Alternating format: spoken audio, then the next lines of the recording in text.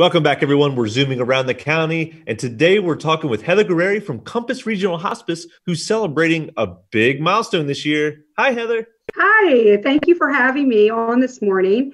In our new day and age of our pandemic, we're still being able to connect via Zoom, and I appreciate that and the TV station for doing so. Yes, Yeah, of we at course. Compass Regional Hospice are celebrating our 35th anniversary from afar a bit, but we are still in the community and going strong. We're still serving Queen Anne's, Kent, and Caroline counties. That's wonderful. So I know you guys are still going on. Are you guys taking any precautions as all this stuff is happening? Absolutely. Since the COVID-19 pandemic started in other states, our organization started implementing the CDC and WHO guidelines very early on to make sure that we not only protected our staff, but our patients and also the community at large. So we've implemented things of utilizing PPE or protective personal equipment, masks, gloves, and gowns, not to ensure that patients aren't exposed and nor are our staff members exposed to the virus. We've done an amazing job. I have to give kudos to our staff. We have not had anybody exposed or positive to COVID-19 thus far during this incident, and nor have we had any patients currently on service that have come back positive for COVID. Well, that's wonderful news. Mm-hmm. And speaking of the gloves and the masks, how are you guys doing on supplies? Well, that has been a challenge, as it has been around the country. Obviously, we've all heard a lot about that on the news. Unfortunately, companies started price gouging everyone in order to get our supplies. We're having to pay a lot more monies for them. But we are in good supply. The health departments in the counties have helped us out by getting some, as well as us going through our vendors and then vendors that we have found online. So we feel very confident that we have a great amount, but you never know how this is going to play out. You know, there really hasn't been a surge of COVID-19 cases here on the Eastern Shore as of yet. So it's kind of like we're just holding our breaths every day to see maybe how bad it will get or how many exposures there will be. And if that does happen, then the PPE will go quickly. Sure. We've also had amazing response from our community making homemade masks. We've had volunteers doing so. We've had just donors or just people in the community that have reached out and said, I'm going to make them out of leggings that I have. So we certainly wouldn't use that type of PPE if we were going into an exposed home for our clinical staff, but our office staff and everybody else who has to kind of go in sometimes are utilizing those type of masks to make sure that we don't use up our clinical supply of masks. That's great. So people are helping out in that way. Is there any other way that people can help out right now?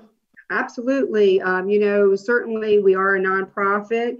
This has been a financial drain on our organization as well, as we have had to pay for so many more supplies, do some things remotely. A lot of us are working from home most of the time to decrease the amount of people in our office space, to decrease exposure. So therefore there was technology that needed to be purchased, enhancements and things of that nature. So I just ask the community not to forget about Compass Regional Hospice through this. We are out there serving our community. We haven't stopped. And hence our fundraising can't stop. So we appreciate any donation that anybody can give us in this difficult and challenging time. Of course.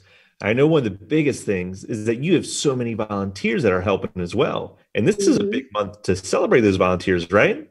Absolutely. We have nearly 300 volunteers that help us on a day-by-day basis. They put in about more than 21,000 hours a year. Right now, we are not utilizing our volunteers because we are protecting them from this virus.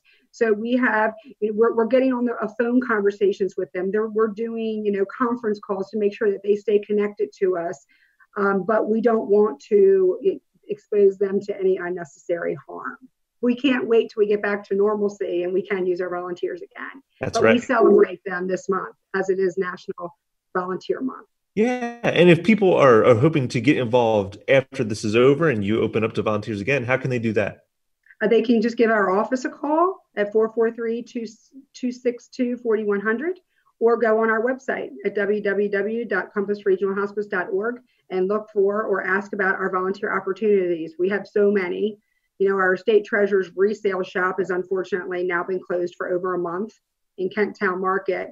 That has a lot of volunteers that support that operation on a day-to-day basis. We're always in need of that support, as well as patient care volunteers, administrative volunteers, and help with our fundraising.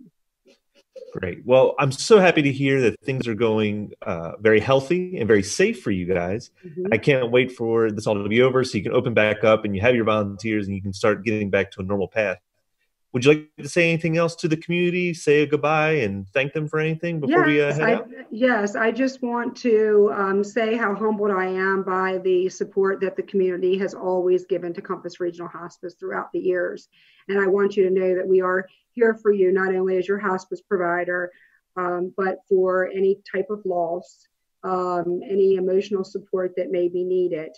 And we're not going anywhere, and we're going to maintain our community support and be there as a nonprofit organization. And I just can't thank everybody enough for continually to support us. Great. And we can't thank you enough. So thanks for stopping by again, Heather. Thank you for having me. Yeah, of course. Have a good day. And we'll let you get back to work because I know you have a lot to do. Okay. Thanks. Take care. Of course. So special thanks to Heather Guerieri from Compass Regional Hospice. Please check them out. Go to their website to get more information and find out how maybe you can help. Until next time, we're resuming around the county. Thanks for watching.